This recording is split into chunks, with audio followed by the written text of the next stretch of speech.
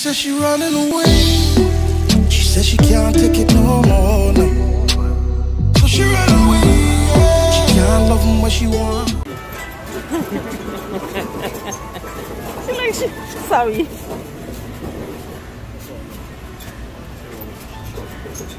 What's she got in her mouth? There's a screws right here. Hold on, Sarah. Ooh, you got a try. Yay! No, No. What's she going to look like? Any wipe she hand off. Actually, wipe she hand off. Come, go with grandma. Wipe she hand off and then she shoot her. Come. Go, grandma, go. Hey family, and welcome back. If this is your first time seeing me, hit that subscribe button. And seasoned greetings from my home to yours. On this channel, we do interior design, a little bit of vlogging, some DIY, and lifestyle. So if that is what you're looking for, go ahead and subscribe. Now let's get into this video. Hey guys, so I am getting rid of this piece. I've had this up for over 5 years now. All the material was free except for the mirrors. I built it. That was then when things were brown. Now I'm coming with the new. I've been thinking on what to do with this wall, and I've had it planned for over 2 years now. So here we go. Today, babe is helping me. What we're doing right now is we're measuring out the wall. As you would know, with these wood construction buildings, the walls are not straight. Nothing is straight. So if you take a measurement to the bottom, you have to take the measurement to the top as well, so that you can, find your center. So what I am going to do, so I will have to use less material and I don't have to worry where my studs are at, I am using 1x6. So I am putting 4 1x6 on this wall, and I'm going to screw the 1x6 to the studs. And then thereafter, I don't have to worry about the studs anymore because everything will be adhered to the 1x6. The 1x6 will be carrying the weight. We're adding 2 screws. The screws that I'm using there are 3-inch screws, and those are what I'm using to screw into the studs that's in the wall. This idea is the easiest way, along with it helps you to use less 2x4. So the actual unit that you're building would not be as heavy as it would if you had to build the back with 2x4 and then still do the front with 2x4. By adding the 1x6s on the wall and adhering everything to the 1x6, you don't have to build a back wall. So therefore, it's less wood up on the wall and it's less material that you have to purchase. So, after sitting down and planning this out, this is the cheapest and easiest way to build this unit. In total, I bought 12 2x4s, and then I went back and I got, I think it was 4 more. Yeah, 4 more. I only really needed 3 1/4, but I bought 4. So the first thing you want to do is you want to build it out on the floor. And for me, I needed to build it in the space because this is a long piece and trying to get it through the doors would have been very difficult. So my piece is going to stand off of the wall. I think it's 9 inches in total is what I ended up being. No, 7 inches. I'm sorry. 7.5 inches off of the wall is what my piece is going to end up being.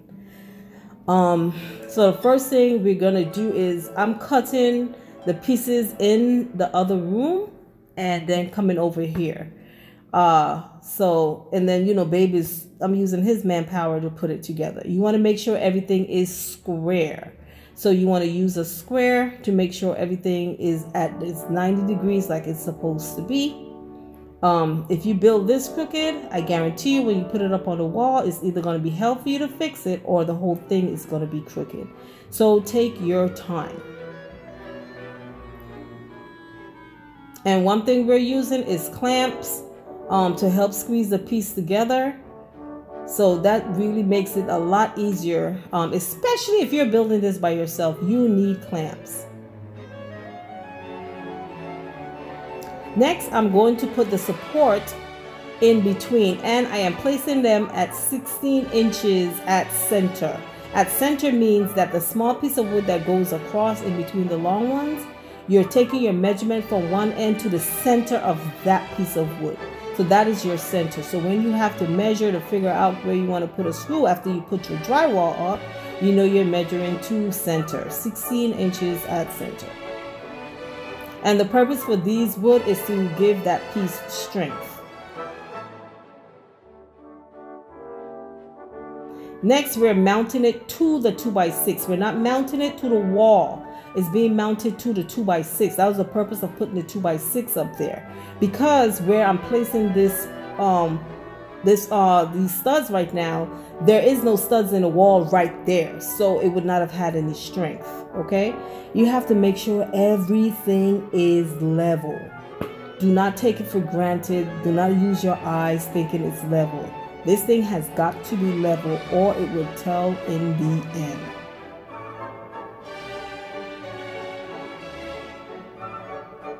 As you can see, I'm doing most of the measuring, the leveling, all that kind of stuff because this is my field. This is what I do. This is what I know. This is what I understand. For Babe, he's a computer engineer. That's what he knows. He always say, stay in your lane, and he stays in his and I stay in mine.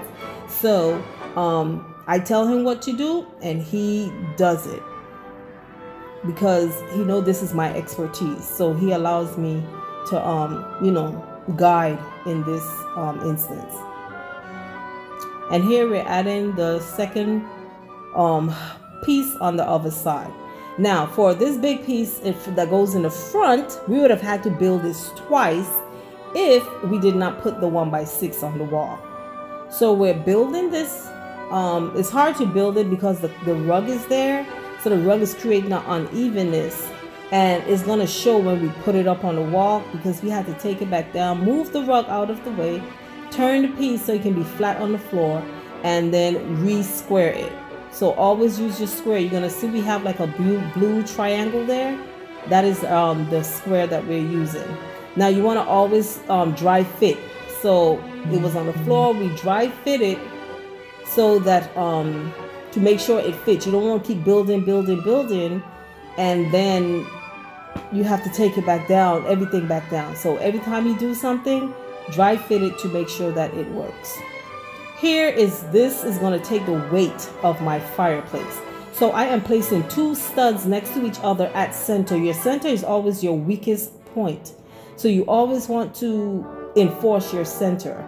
So I am putting two studs at center, and then the others will be one stud out. And I am doing it 16 inches off of my outside to center.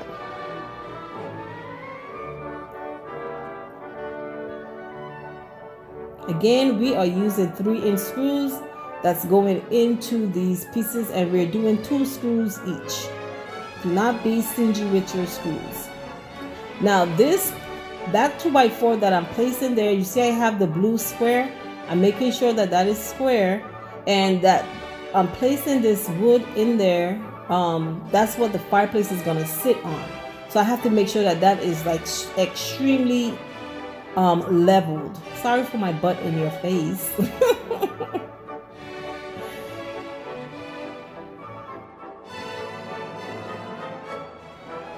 Again, we are dry fitting it to make sure it fits, and I want to make sure while it's up that it is level.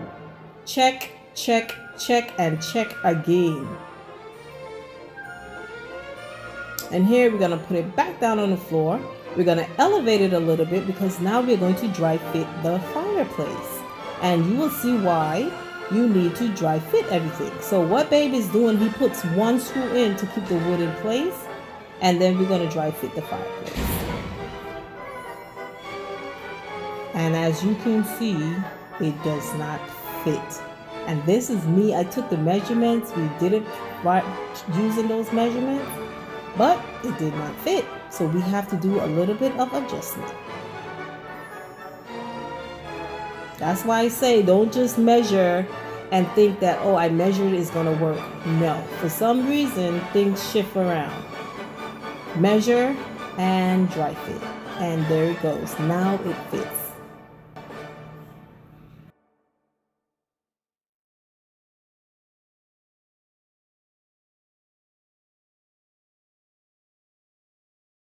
Okay, now that we have that fit, now I can move on.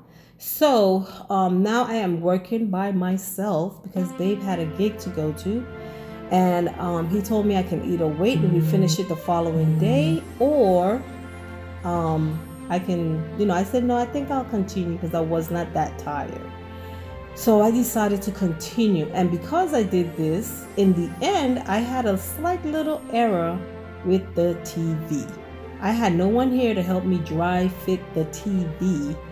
So the TV's off a tack in the end. It still works, but I wish it was not off. I just like to get things done. I don't like when someone tell me wait till tomorrow, wait till tomorrow.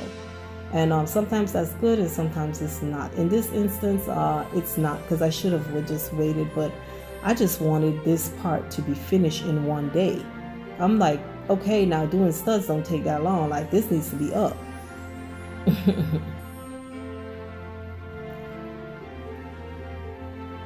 You will notice for this top part, I am only putting 2 vertical studs in because there's no weight to be carried. My TV is actually mounting to the 1x6s. It's not mounting to this piece at all. It's not going to even touch this piece. So no weight needs to be carried there. Now this is me being lazy. I know that I need to go and cut these down to size, but I'm here praying that one of them fits. So I'm going to go into the next room and I cut them into size, and now I'm going to put them into place.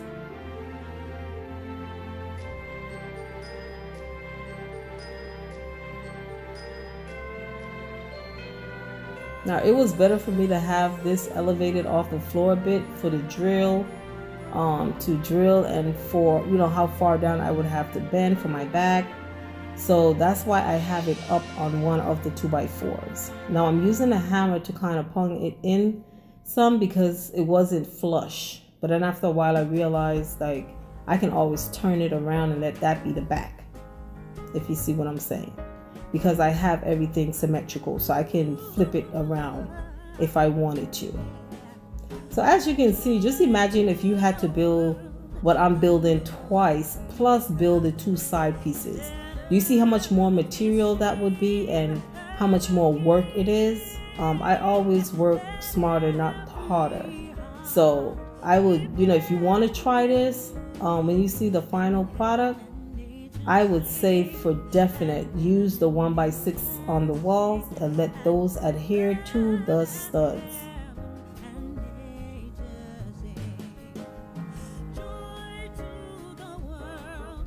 I must say it was satisfying after I finished this and I put it up on the wall. I thought I wasn't going to be able to lift it, but I was able to lift it and put it up on the wall by myself.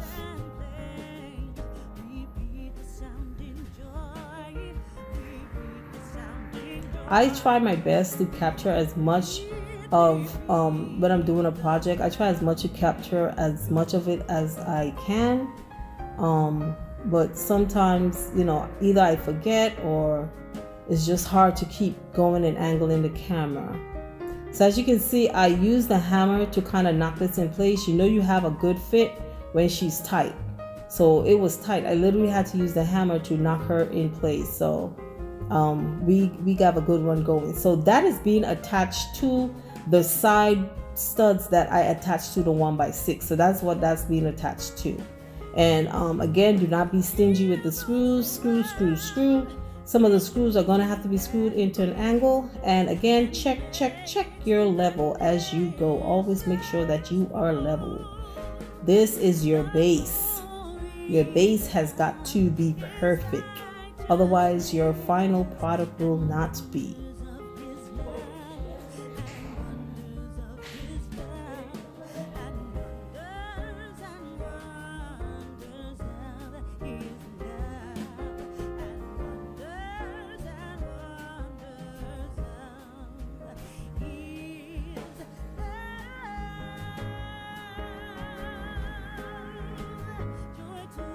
I do not like this ladder at all.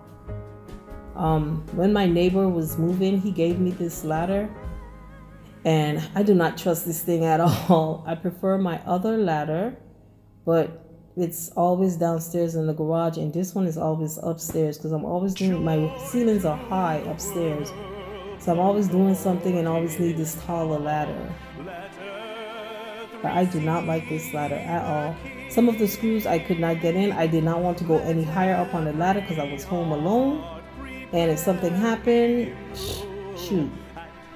So I had to leave some of the screws. I put the screws in, left them sticking out so that I know that a screw wasn't placed there. And then when babe come or my son come, they can go up and finish putting that screw in for me. But to help myself remember that a screw needed to go in that plate spot, I started it but left it sticking out so that I can see that it needed to be fixed.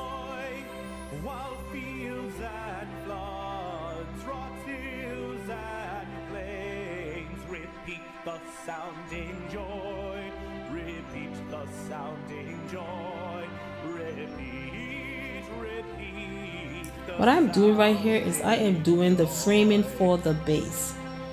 Now, as you can see, this one really needed 2 people, and I was getting really tired. When you get tired, just stop. My brain starts to calculate wrong. Things start to go wrong, and you'll see in the end that I should have stopped because I was tired. But I wanted the framing to be completed in 1 day. That was my schedule. But that's Judith. She don't know when to go sit down.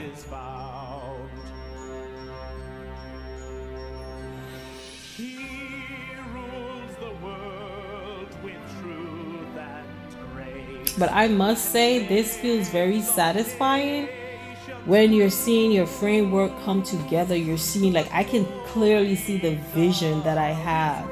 I can see it coming together. So this is very satisfying, and this makes you want to keep going. But mentally, I was tired. I was building this since we started probably around after 1 o'clock or so. And right now it's probably about 9 something at night. I am tired. Yes, we stopped in between. I had to go cook for babe, feed him and stuff, but it's still, I was working, So I am very tired.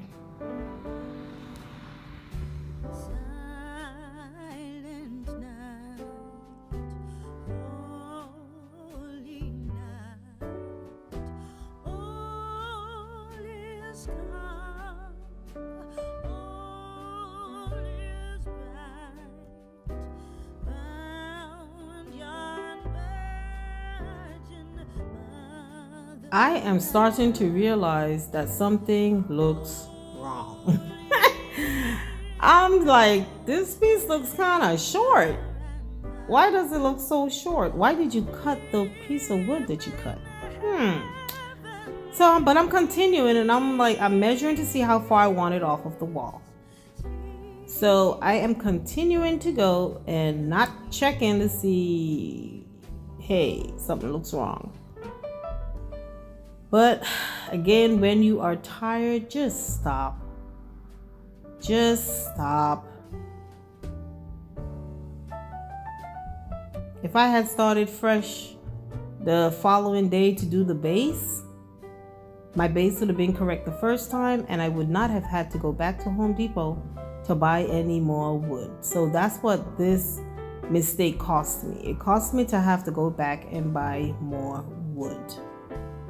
And it cost me to have to build this back over, the base back over again, because it was too short.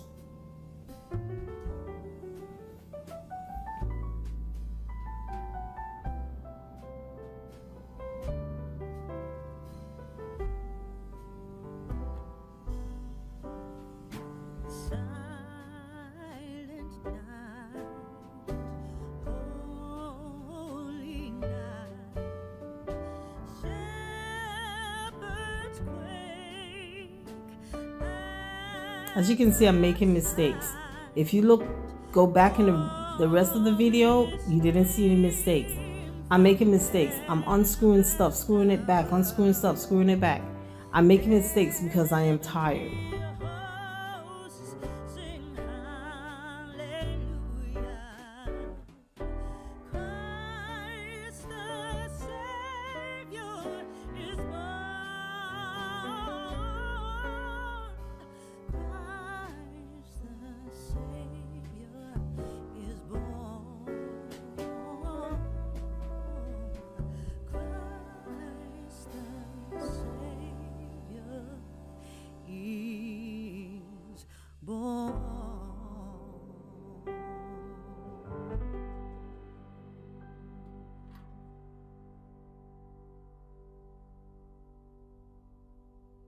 Now I could cut this part out, but again, I like my videos to be very organic, especially my DIY videos, very organic, so that you can see the errors.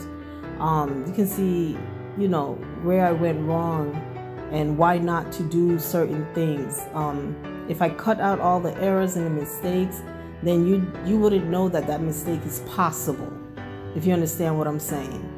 So I leave certain mistakes in so that you can see not to do it.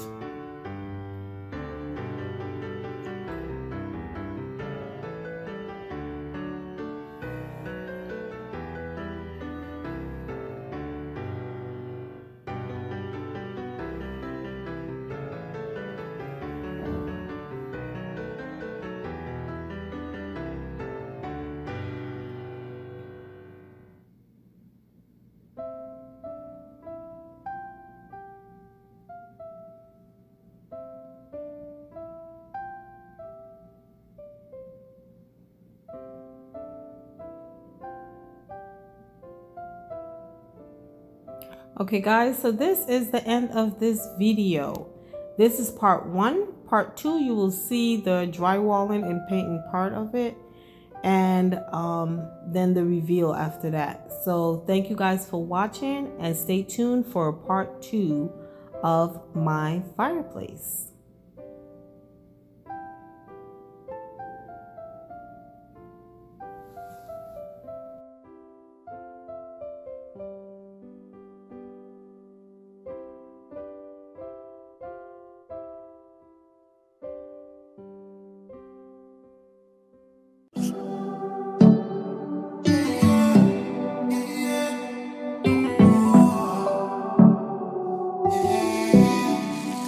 She said she running away.